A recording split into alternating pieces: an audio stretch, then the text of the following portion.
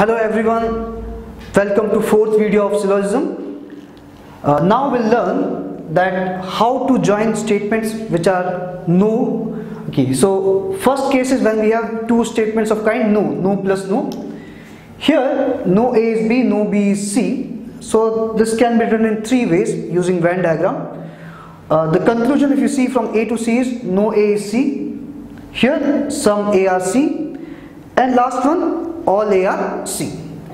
So as we have seen in two previous cases, whenever all the possibilities are there, we cannot draw logically any conclusion. So the conclusion will be no conclusion. That means no conclusion is possible. Let's look at the second case when we have no plus all. Now this is an interesting one. So let's not go into the details which I mentioned here. Let's look at the Venn diagram first. Okay. So if we see, let's say no A is B, then all B are C. No A is B, all B are C, and here again. What is relationship from A to C? No A is C, some A are C, all A are C. So if you see, as we have seen in this case, there is no possibility of drawing conclusion from A to C. So from A to C we cannot draw any conclusion. And we are looking for conclusion if anything is possible. So now let's look at these statements. Okay, so I have all B are C.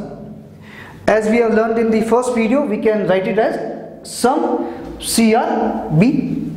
Similarly, we have first statement as no A is B. If I reverse it, I'll write no B is A. The common term is B here. So this is sum plus no. And the previous video we have seen sum plus no is sum not. So the conclusion will be sum C are not A. So from A to C there is no conclusion possible, but from C to A we have conclusion as sum C are not A. Now if you are looking at the Venn diagram, now look at the shaded region which is B. So no A is B, so I can write no B is A. So no B is A and B is part of C.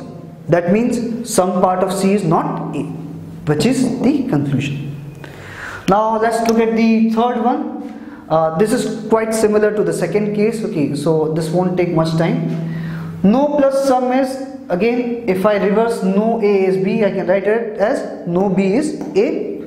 Some B are C can be written as some C are B. B is common, so we get some C are not A. If you are looking at the Venn diagram, look at the shaded region. This part which is common between B and C, okay, and B is not A. So any of the part which belongs to B is not part of A. So shaded region doesn't belong to A, shaded region doesn't belong to A, shaded region doesn't belong to A, and the shaded region is part of C. So some part of C doesn't belong to A, some C are not A.